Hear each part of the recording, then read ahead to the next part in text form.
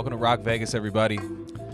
It's Glen Rockney, and just getting ready to do a deep dive on the D line, who I think needs to play better, who I expect to break out this year off the D line. I really want to go position group by position group, especially because this offseason is gonna I think there's not going to be as much news right away, just given the current climate in the NFL, kind of the uncertainty around training camp and stuff like that. I think we're going to be hurting for content in a little bit, and as expected. So I kind of want to, these next few episodes, I kind of want to just go through each position group and do a deep dive. Look, I'm not a huge, I'm not a crazy football expert, X's and O's type of guy, but I do, watch this team religiously. So I do have an opinion, and I just wanted to give it a kind of an opinion on what the D line is like today, just the D line. But in unrelated news, Prince Amukamara signed with the Raiders. I really like this. Maybe he doesn't start for the team. In theory, you want your first round pick to start that everybody thinks you reached for, and it's not going to look good if he's not starting right away. And he should have to start right away. It's insane nowadays to have first round picks. Even at quarterback they hardly ever sit anymore. Mahomes being kind of an outlier in that scenario, but most of the time your first round pick's going to play and play considerable amount of snaps, important snaps. And we expect Arnett to play early, and if he doesn't, maybe the pandemic has something to do with it. Maybe not having enough time to grasp the offense, or I'm sorry, the defense, and maybe rookies aren't getting it as fast, just simply because they don't have access to the coaches in person for a long time. So maybe that happens, but I do really like kind of the insurance plan of having a veteran like Amukamara, to where if that is the case, you have Mullen and Amukamara. Right, Amukamara is coming off a pretty rough year. We won't sugarcoat it or anything, but he didn't play great last year. But the year before that, he was really good for the Bears. I believe he was I think he was like seventh. I don't have the stat in front of me, but he was like seventh overall coverage grade on PFF. And like I said, say what you will about PFF. I do like that stat. You know what I mean? And I think their coverage grades are pretty good. They kind of line up with a lot of what we think, given the eye test, people like us who give the eye test, and they kind of try to quantify it. I do think where their coverage grades translate, but I think Prince Amukamara is at worst just veteran depth, which I think if there were two position groups that really needed some veteran depth, it would have been D-line and the secondary. I think the secondary is young. I think the secondary is talented. It's athletic. But there's definitely some unknowns, some upside that we're betting on out of young guys. We don't know what we have in Isaiah Johnson yet. We really don't know what we have in Keyshawn Nixon yet, Amik Robertson yet, even though I love him. I love him. It was one of my guys. I really wanted Amik Robertson, but you don't know. You don't know yet. Nothing's a sure thing. I just got rid of Nick Nelson. That was a controversial take, I guess, I had on Twitter. I was excited when the Raiders drafted Nick Nelson. I thought he was a good player. But everyone's like, nah, knew he was horrible the whole time. Sucks.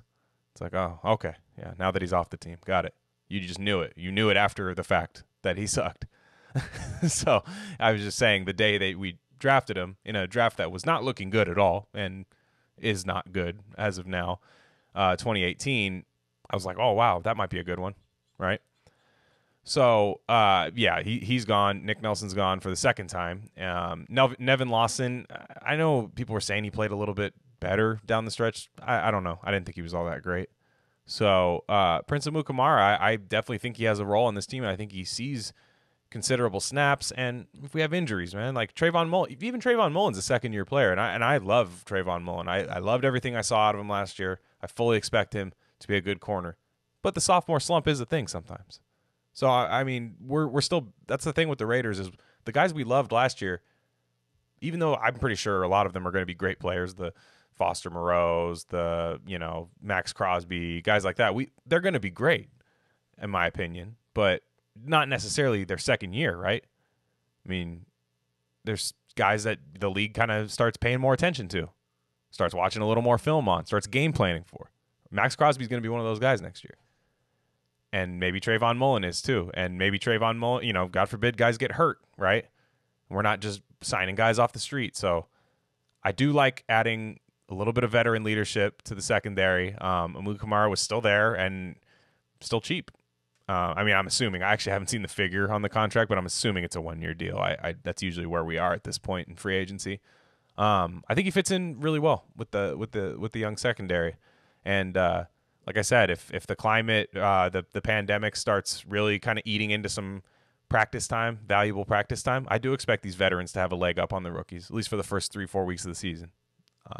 So you might see Prince Amukamara starting, but again, we want Arnett to be starting. That's we don't want to have to be you know, trying to hide him on defense and stuff like that. We want to be able to put him out there, and I don't see any reason why he shouldn't. He's one of the older draft guys that got drafted this year. I think he was already 24, which is like, oof, man, get the walker out. So, you know, Amu Kamara's 31. And like I said, I think he played pretty well for the Bears. Last year was a drop-off. So, again, maybe this is just maybe he's not good anymore, and we're betting. But I like getting him for cheap and betting on the upside. So, I don't really see a lot of controversy amongst Raider Nation on that pickup either. It seemed like a really good one. And yeah, I'll get into the secondary on another episode. I think we'll do a deep dive on the secondary there and really go, you know, player by player. We'll do that. But today's about the D-line, and I will get into that in a little bit. But man, I just miss football. I just miss it. Like, and I know right now that it wouldn't be training camp or anything, but you know, even like the mini, I took for granted having like mini camp news to overreact to. Just that, like, oh man, this guy with nobody covering him, one-handed catch. Oh man, awesome. Oh man, no one can block Jihad Ward. I remember Jack Del Rio saying that. Oh, we were having trouble blocking Jihad Ward out there, and I'm like, oh man, Jihad Ward, man, that guy's gonna be awesome. I didn't think that, but damn, at the one moment that I heard that, I was like, oh, maybe he is good. Maybe Reggie was right. You know, like I miss having that to overreact to. Now all we have is like college film. The same college plays that we go, oh man, I love that play from, Henry Ruggs. I love that play from Damon Arnett. Oh, I love that. Or, you know, the same 8 Derek Carr throws from last year that everyone's like, see, he is good.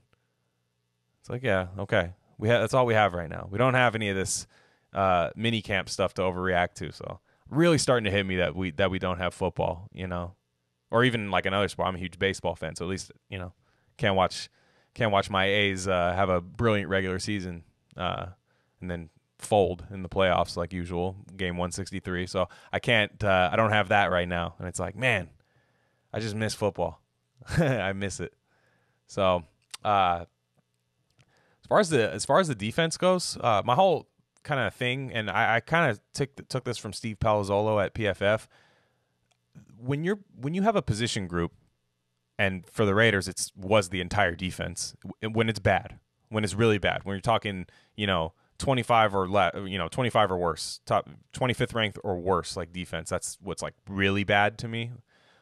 I don't know where the Raiders ranked last year. I know it wasn't good, and none of us think it was good. I don't think anyone thinks that the defense played well last year. So when you have a bad position group or just side of the ball like defense, it's not like you don't have to be great the next year when you bounce back. You just got to get back to average. So their whole thing at PFF is like, if your offensive line's bad, creep back to average, right? Creep back to average, and you will see like huge dividends paid off. Like it'll just be night and day different, right? And that's the way I feel about the Raiders defense. And the personnel is definitely there to be an average defense. Could even be really good if it all works out. But if it's bad, it's like, man, we got to get rid of a lot of coaches, honestly. I mean, at that point, this defense has enough talent to be good. The depth still, you know, it's not great, but it's better than it has been. But we just got to get back to average. So along the defense, when I do these deep dives into the positions, I just want to be back to average. I'm not saying when I say I expect huge improvement, I don't mean top 5. I don't mean top 10. I don't know if that's even possible. It's possible, but I don't think it's likely that happens. But I could just think of a couple games off the top of my head last year that the Raiders win if they can just get back to average. Right? If they play average defense. So it's or or even games that they just blow out the other team, right? Like that Lions game doesn't go down to the last possession if the Raiders play good defense. Really at all. Like I can't remember the last time the Raiders like blew out a team. Was it the Jets game, week 2? Yeah, it should have been the Jets game, 2017, where Lynch was dancing. I was there. It was a wonderful, wonderful game. And then the season just took a shit after that. after that Sunday night game following at Washington. Ugh. But I think that was like the last time the Raiders just like beat the shit out of a team. Like, sometimes like especially against the Broncos, they'll be up by like 2 scores. Then the Broncos will get it to like within a field goal. And you're like, damn, man, I just wanted to chill during the fourth quarter. I wanted to black out. I wanted to get smashed. I wanted to hit my vape pen and take another 3 or 4 shots and just be like, yeah, we won. It's time to black out and celebrate. Like, you can't even do that with Raider games. It's crazy. So this defense getting back to average, I think, gets us like 2 more wins. Nets us at least 2 more wins, right? That would have been a 9-7 team last year.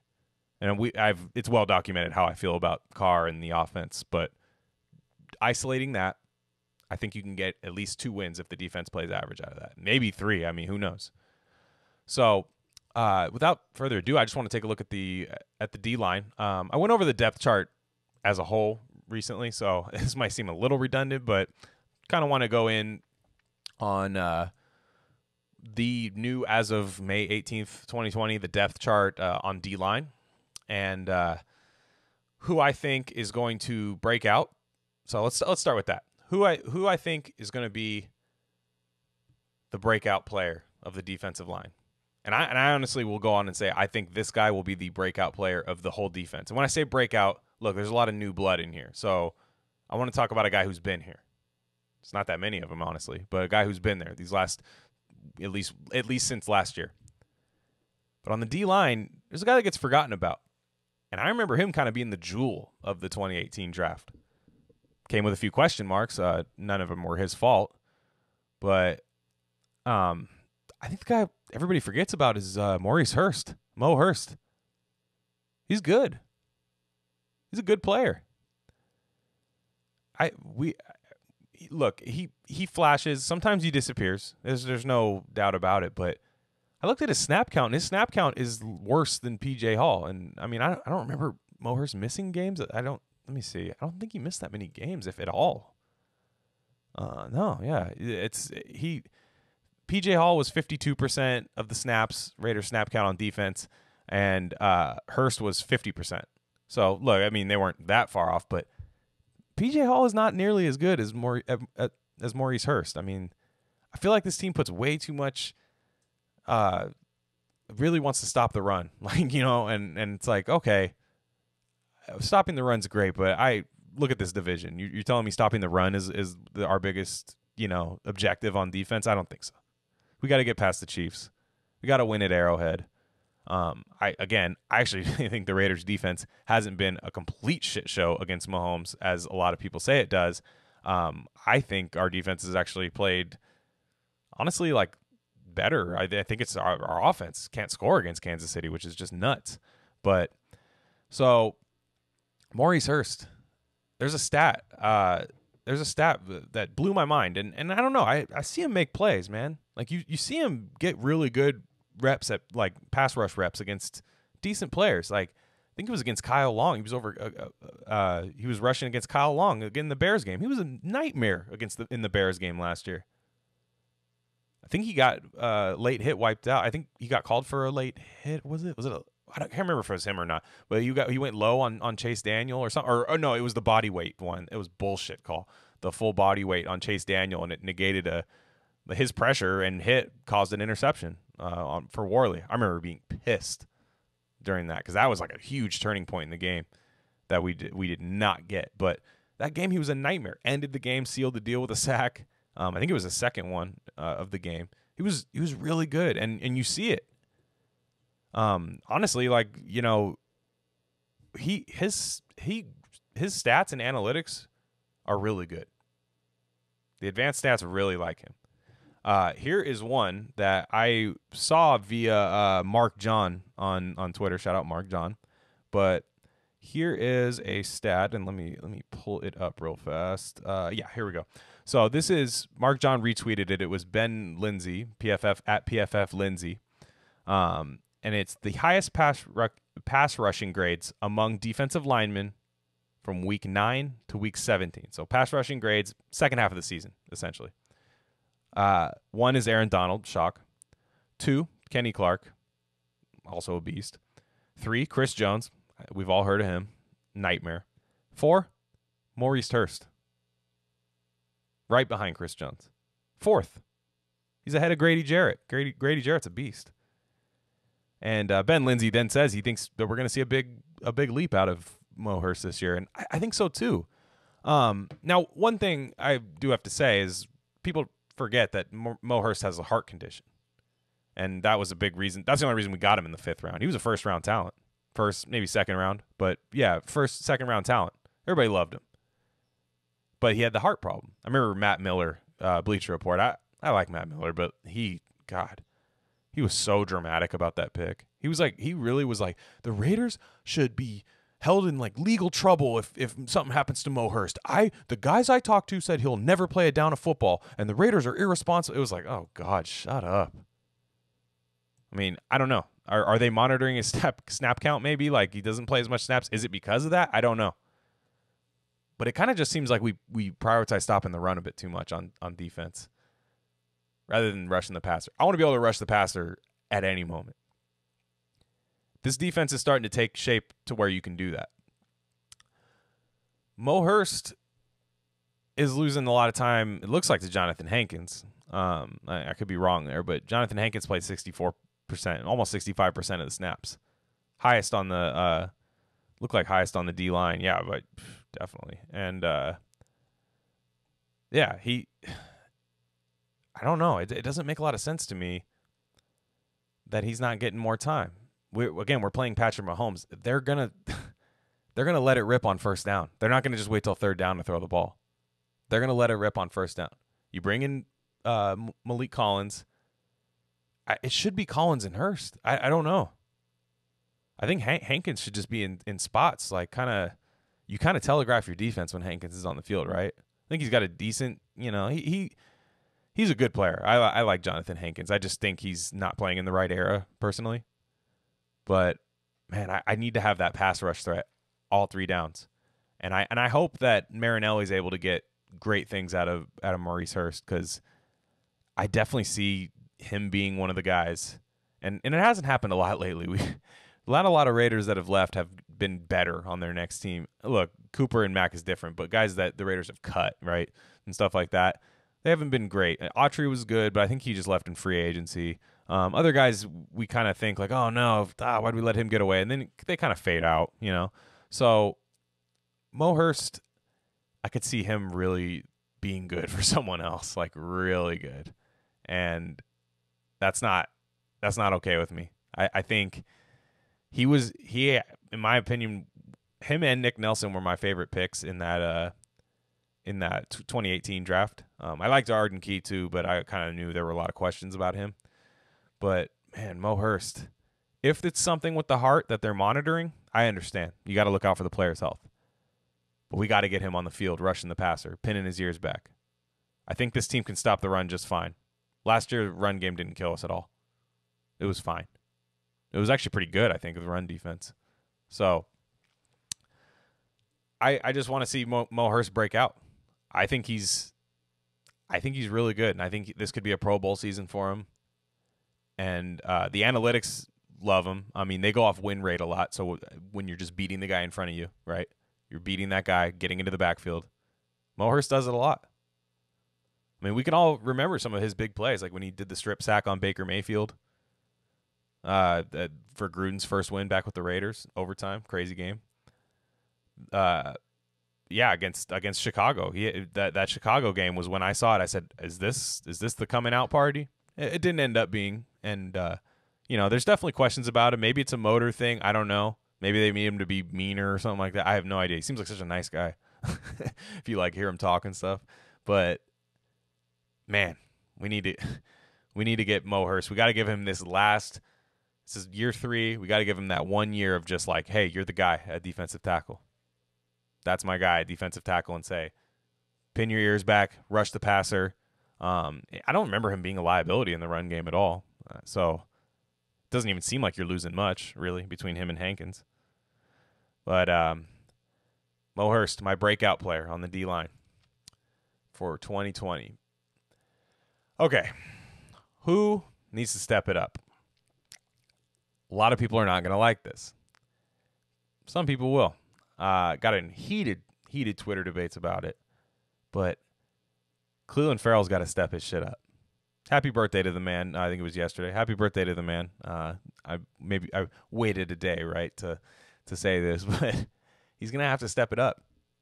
4th overall pick. I know it wasn't his choice to go 4th overall, and even he was surprised. But you're the 4th overall pick. The guy the Raiders traded away, Khalil Mack. Look, I'm not going to beat a dead horse here. He was a 5th overall pick. To say you can't expect the same out of those two guys, I understand they're different, right? They're different. They play different. But, man, he's going to have to step it up. You can't tell me Mayock sees him as being like an average player. Like, oh, man, yeah, he's doing just fine. You know why? Because he brought in Carl Nassib, right? Carl Nassib is making $8 million a year for 3 years. I don't think you do that when your 4th overall pick just comes out of the blocks banging and you're just like, yeah, no, this is my guy. We got our bookends. Look, hey, I got this guy in the 4th round, Crosby. Man, we got our bookends here. I don't know. I don't think they think that. I think they're going to give him the benefit of the doubt, right? I think they're going to let him use his work ethic and that great character that is, let's be real, that's one of the biggest reasons he was drafted so high. They were trying to change the character of the team and improve the character. But I don't know. I don't see it in pass rush. I just don't see it. And if you're welcome to send me like all 22 film clips and say, look, I like this rush right here. I don't know. I can count on like one hand the times where I'm like, whoa, look at that play by Farrell. I'm sorry, it's Furl. It's Furl. I think I'm saying it wrong. It's Cleveland Furl. Yeah, I got to remember that.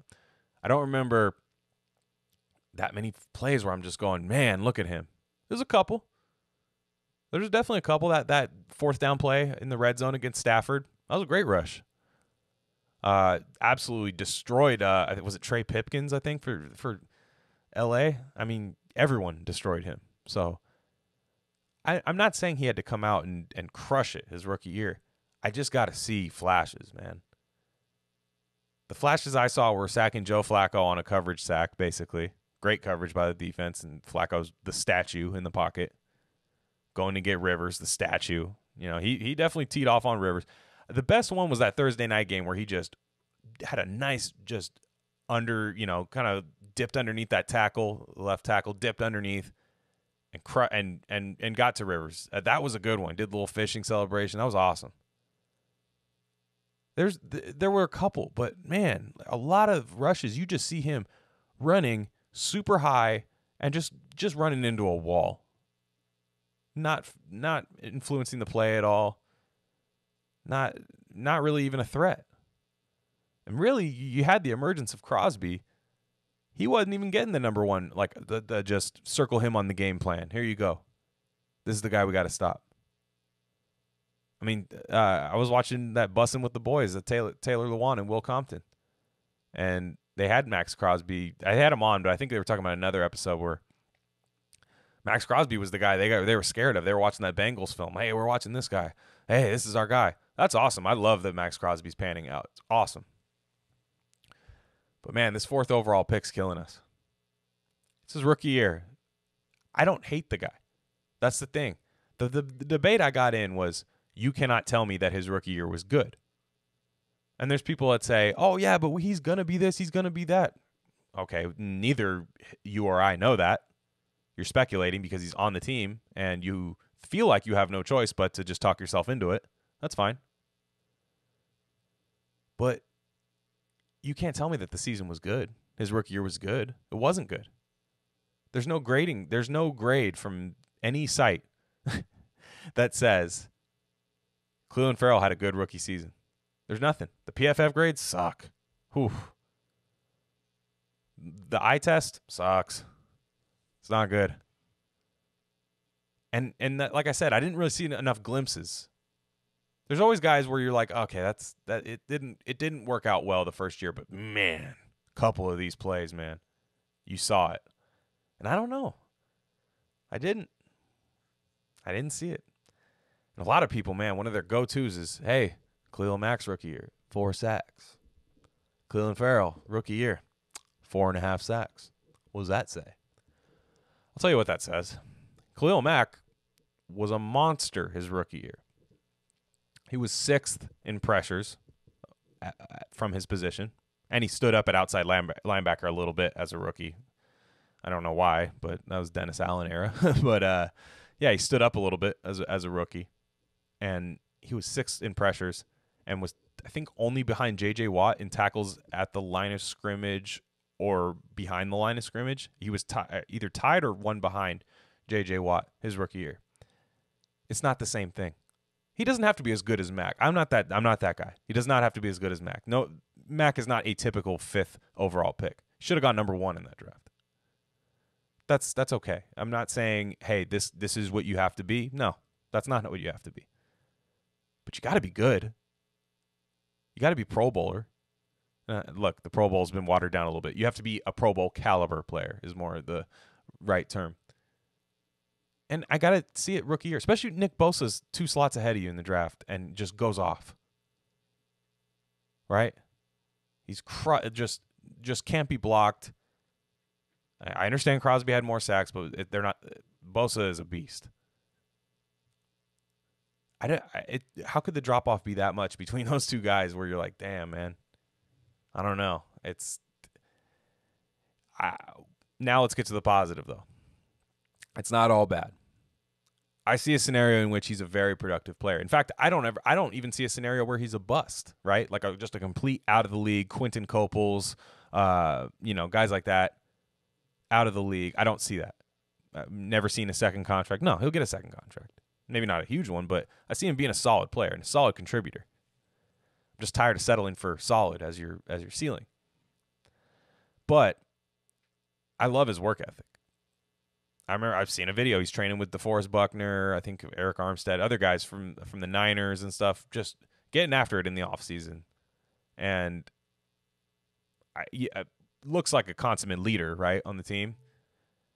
So if anyone can do it, it's him, right? You're not going to worry about like, man, he didn't have his head on his shoulders, man. Like, no, he's comes from a good family. I remember watching a lot about a military family. Lost his father at a pretty young age, I think, and had a really good family around him and stuff. So he really, I know he can get it done as far as work ethic. The problem I have is just the overall talent. I don't see the bend, right? That you when you draft a guy like 4th overall, he just has to look like that natural pass rusher, right? Guy who just, even if he's not quite there yet, you see the moves, right? You see the kind of the dip moves, the rip moves, the kind of ability sometimes to just beat a tackle off speed, beat a tackle off power and stuff, power rushing, just something like that. You see that. I just, that's what I didn't see. So I'm just a bit concerned. Now, one thing I think that's realistic for him is I believe the Raiders want to play him inside. This might just be a Paul Guenther thing, but I think he likes to play his defensive ends inside and then bring out some speed on the edge on 3rd down, which I don't have a problem with that. But Farrell's got to put on some weight, and I hope that's what he's doing right now. I'm assuming he is. I'm assuming he wants to get a little bit bigger and stronger because I don't think the speed rush is going to be his thing. I think he's going to be a power rusher in the league. I think his calling card is bulking up a little bit and power rushing. Because he's got the frame, he's big. I like his frame, but I don't know if we're going to be getting that speed rusher. And the other reason I got mad about him was that he was drafted to fit Paul Guenther's defense, but I don't know if we'll be playing Paul Guenther's defense after like week 5 of this season, right? I don't know if we're going to be playing the Paul Guenther defense. I think we might be having Rod Marinelli take over if this defense does not get back to at least average. The record's bad. There's going to be heads that roll. I think this is the year Gruden starts getting into Vegas. Heads start to roll, I think. I think the Oakland years were the training years. They don't want to admit that. I think they wanted to sell the fact that they wanted to win one last time in Oakland. I don't think Gruden ever wants to lose. I'm not saying that. I just think they didn't go all in, right? I think right now they're going all in. So we drafted a guy to fit a system that isn't really that good of a system, or if it is a good system, it's not being coached that well in Paul Guenther. So then, is Farrell even the guy once that defense goes? And then did you kind of punt a 4th overall pick? Look, I'm being a little bit more negative than a lot of people would like, but it's a concern. You can't say it's not. You can't say that you watched the rookie year last year and said, yeah, he was good. No, he was good last year. All you're doing is just talking yourself into the pick. Okay? Let it happen. If it happens, it happens. You can come at me. You can tweet at me, all that stuff. I will be the happiest man in the world if Clelin Ferrell just goes off this year. I want the Raiders to win. I want them to be good. There's a difference between what I think's going to happen and what I want to happen. I want Clelin Ferrell to be great. I don't know if it's going to happen. Right? You can say I'm not a real fan or whatever. That's fine. Go ahead. But I didn't know this was, a fascist, authoritarian dictatorship that we're running here. I didn't know you couldn't speak ill on players' abilities. I didn't know that. I didn't know people would tag them on Twitter and ask them to block us. I didn't know that. But I guess shame on me for that one. But no, I don't think it's wrong to criticize that. It's the same reason I don't think it's wrong to criticize Derek Carr. Yeah, he's the quarterback of the team. I'm pulling for him. There's no quarterback in the league right now that I want to be better than Derek Carr. And other than Max Crosby, there's no other defensive end that I want to be great than Clelin Ferrell. And they're probably 1A and 1B. I want them to be great. I just got to see more. I needed to see more last year, and there has to be a huge leap this year. Talking about get back to average as a team, I think he needs to go from bad to good, right? It's not even about justifying the pick anymore, right? The pick's over. It's done. Can't do anything about it. Now it's about just being good, man. Solid ain't going to cut it. Sorry. Solid is not going to cut it. He can't help where he was drafted. He was a guy I actually wanted at 27 or 24. When they said that at 4, I seen that dude. Remember the guy, what? Like that guy that they showed on ESPN? Yeah. I think about that often. And this team's going to have to get after the passer. It's going to have to get after the quarterback. And he's a huge part of it. A huge part of it. So let's talk about the rest of the D-line. I do see this overall as a position that is good with depth. I don't see like greatness out of it, but like I said, we're just trying to get back to average. That's fine. There's definitely a scenario. There's certain guys that are real unknowns on this D line, and there's a couple new faces. So maybe it's tough to quantify that, until you see it, right? But just a couple names that stand out to me is Carl Nassib. Again, I don't think you bring him in if you're super sold on Ferrell, right?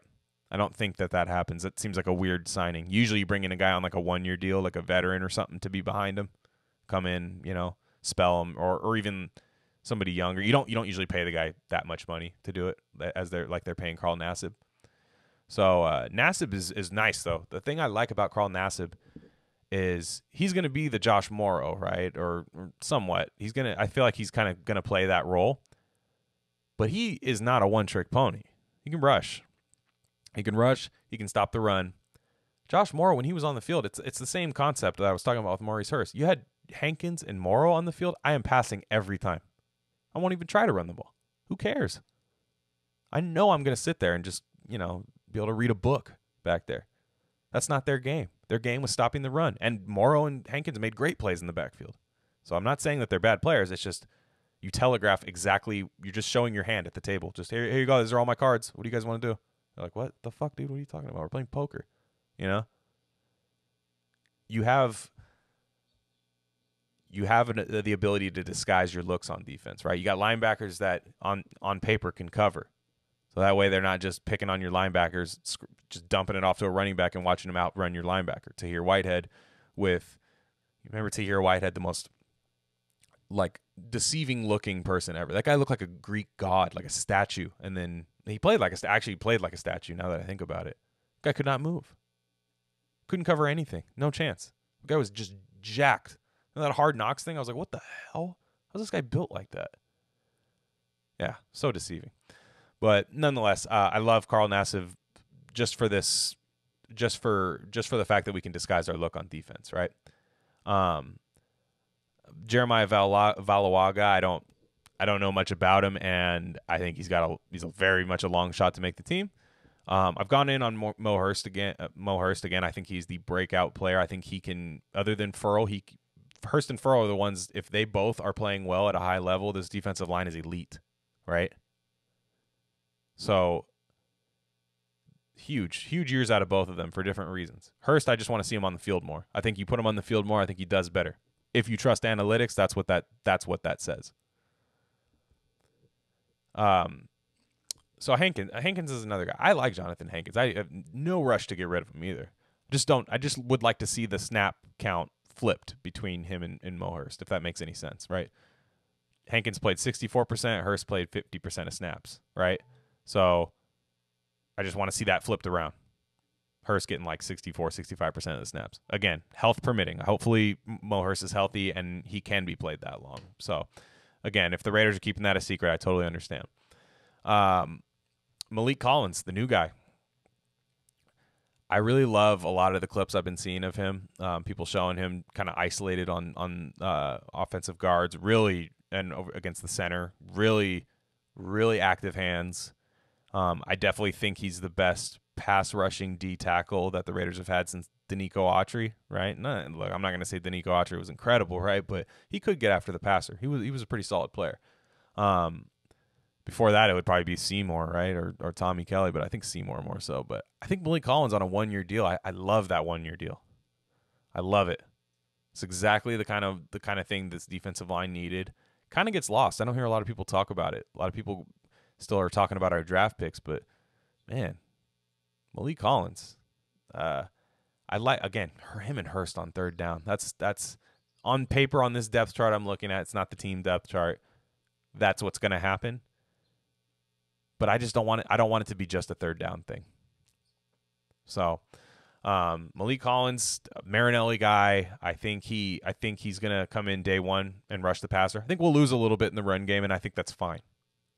I might be devaluing the run game a bit too much, but that is the way the league's going. People are passing more. So you're just going to have to be able to rush the passer. And look at the teams last year, right, that the Raiders played, right? All they had to do was stop Josh Jacobs, but there were teams that were just like, screw it, let Jacobs kill us. You know what I mean? Like Packers and Chiefs, they kind of just let Jacobs kill him. And they were like, you're not going to be able to – you got to pass to beat us, right? And we're going to get a lead on you, on your defense, and you can't run the ball all the time. So – I mean, if the Raiders also, I would hope that the Raiders could just have the lead a little bit more, as elementary as that sounds. But I want the Raiders to have just leads, right? So they can rush the passer more, and pin their ears back because, like I said, I expect a huge improvement out of our defensive tackle group. Now, as far as depth at defensive tackle, I don't love it. Hankins is fine, but PJ Hall, man, it's another one I just don't see. He's okay against the run. It's not terrible, but he should be a way better pass rusher. Like all you heard about in college is like, man, this guy is so strong. 14 blocked kicks in college, which again, who cares? Like that's cool, but that's like not the selling point to draft him in the second round when nobody else was going to. But just I don't know. I don't even know if he makes the team this year, and that's crazy to think. Maybe he will. I don't know. You know, that being Gruden's first draft with the team, maybe, but they're cutting a lot of guys from that class. Azim Victor, Nick Nelson, probably Marcel Aitman pretty soon. But yeah, PJ Hall, another year, he's gonna have to step up, but I don't see it. Right? I'm down on Cleveland Farrell, but I do see a scenario where Cleveland Farrell turns it around and shuts me the fuck up. And he's welcome to tweet at me, anything. Like, you guys are welcome to roast me if Cleveland Farrell puts it together. But I don't see it with PJ Hall, and I don't think a lot of people do. So the depth at D-tackle is interesting. Daniel Ross, I don't know much about Daniel Ross, but I know Marinelli coached him, so you'd think that's why he's here. I see him, Vickers and Valawaga. I don't really, and Panasuk. I don't see them as guys that are going to make this team unless something crazy happens. But yeah, PJ Hall's going to have to do it, but because I don't love it. I don't if Hurst or Collins goes down, we're really going to start not liking the D line. Like especially at D tackle. I really wouldn't like that. So it's thin, but I do love the starting four, right, including Furl. Again, don't take it easy on him from now on. I just need him to step up, calling him out a little bit. But I love it. I love the starting D line of Furl, Hurst, Collins, and Crosby. I want that to be the starting one, unless you're trying to give a guy a little bit of a break, right? That should be the starting D line, not Jonathan Hankins. Sorry, bud. So yeah, PJ Hall's gonna have to step it up. Another guy I wanted to pick as my breakout player, but I just couldn't do it. Oh, not over Hurst. But I do still kind of like this guy, especially last year before he got hurt. Arden Key. Arden Key gets pressure. Arden Key can't tackle, but he gets pressure. Pressure creates sacks, even if it's not the guy who sacked him. Look, we all have the Deshaun Watson scramble play burned into our head. That sucked. That sucked, man. Not being able to wrap up Deshaun Watson. That sucked. And that's been his MO this whole career, is just getting to the quarterback and not just over pursuing. He doesn't know how to slow down. It's weird. It's like a guy on like ice skates that can't figure out how to stop, right? He's just shredding, and then he sees the side of the wall and he's like, oh no. He sees the boards, oh no, and it just goes right into him. But Arden Key gets pressure, man, and I do like him. I do like the way they move him around on the field, all over the field, and I'm just not ready to give up on him yet. Right? He can play. And this team needs a bit more speed. He's probably the fastest guy on the defensive line. I mean, by far. I think he's maybe the most athletic. Crosby's pretty damn athletic, but I think Arden Key is going to be one of those guys that if there's ever a time to take a leap, it's right now, right? These three guys from the 18 draft, they spent 3 picks on D linemen in the 18 draft. Gruden did. Hurst, Hall, and Key. All 3 of them, I think these are huge years for them. Huge years. If they bomb out all 3 of them, bye-bye. Right? But if just 2 out of the 3 ball out, damn. And the 2 I would predict would be Hurst and Key, but if just 2 out of those 3 guys ball out, that draft looks a little bit better, and this defensive line looks a lot better, right? Looking real average. But, yeah, Arden Key, man, let's just, again, I don't care if he's not, look, I'm not saying I don't care. If you get to the quarterback, you should bring him down, but just getting pressure and forcing bad throws, this secondary is going to be a lot more athletic and hungry and just overall nasty, honestly. And I expect them to be better playmakers than our past secondaries. You need the guy that gets pressure, especially on third down. I loved what they did with Arden Key, moved him all over the field. A lot of people like Deion Jordan when they brought him in, but I thought Key was playing reasonably well before he got hurt. And it's not all about sacks, right? It's not all about sacks. It's about beating your blocker, right? It's about getting pressure, winning, right? Winning. Pass rush win rate is a big thing, because that not only gets sacks are usually like, oh, I was there, right? I've seen guys that get sacks that aren't blocked, right? But then you see the other guy taking on the double team, right? Ripping through the double team, forcing the quarterback outside, getting the other guy an easy sack. I think Arden Key can do that. He could chase the quarterback, up into the pocket, into those D tackles and stuff.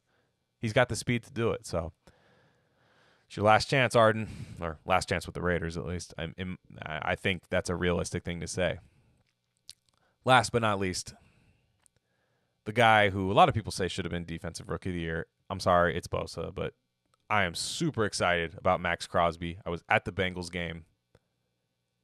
4 sacks, complete dominance, won the game, in my opinion. Offense did not play well that game.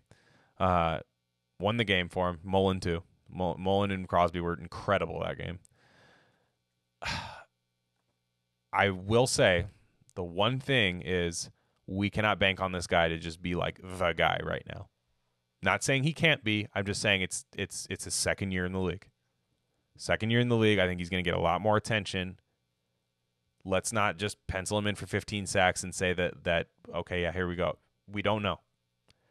Now, I will say, I think if he does get a couple things figured out, I remember Paul Gunther was saying, hey, Max is just kind of raw and he's guessing from time to time, and he's just so athletic, he gets it done. He can correct his mistakes.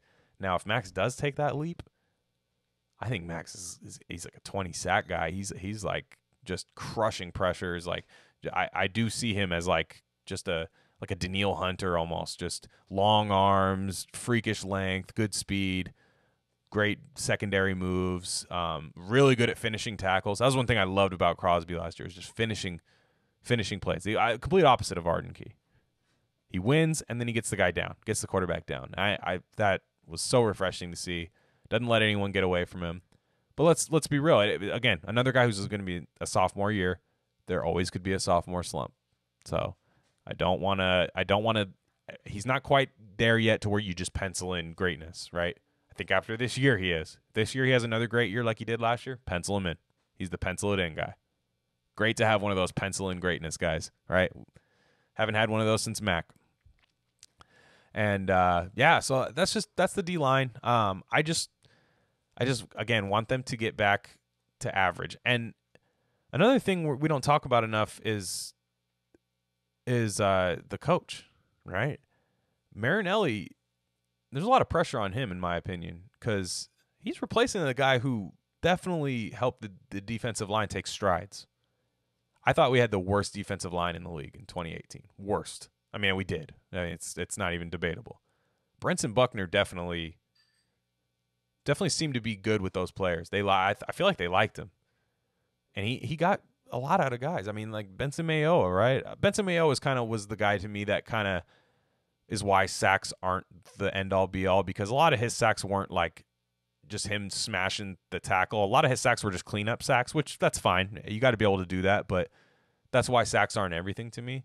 But I do see, guys like Brenson Buckner. I thought he had the defensive line not playing great, but getting the most he could out of them. So when you bring in a guy like Marinelli, it's not, he's definitely a decorated defensive coordinator, established, but it's not a guarantee that he's better than Buckner. So that's kind of another thing about that.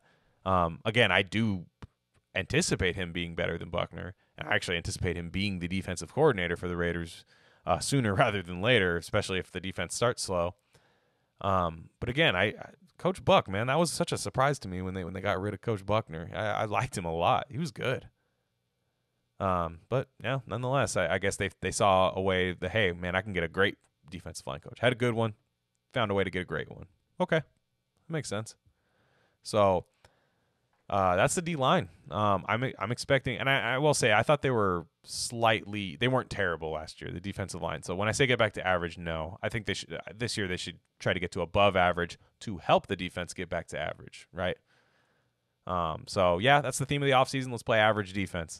It sounds dumb, but average defense do a lot for this organization. That's probably going to be it for me. I don't see if I had anything more I wanted to say, but I think that's probably going to be it. You can follow me on Twitter at Glen Rockney. You might see me as G-Rock floating through your mentions, debating. That's what I do. So, at Glen Rockney, GlenRockney. Feel free to listen to this and talk shit to me after. I have no problem with it. I don't get mad. I don't really like block people and stuff. Like I see all the people like, who cares, man? If somebody has a bad take, and who gives a shit? I might just roll my eyes and be like, whatever. So get at me on Twitter. I do have a podcast called Rare Candy. It is a leftist politics / just guys being dudes podcast. So you can also subscribe to that. Both of the links are on my Twitter. So you can access those. Please subscribe to Rock Vegas. That's this podcast on iTunes, and leave a review. Even if you hate me, just leave a review. Who cares? So that's it for me, guys. Raider Nation, just win, baby.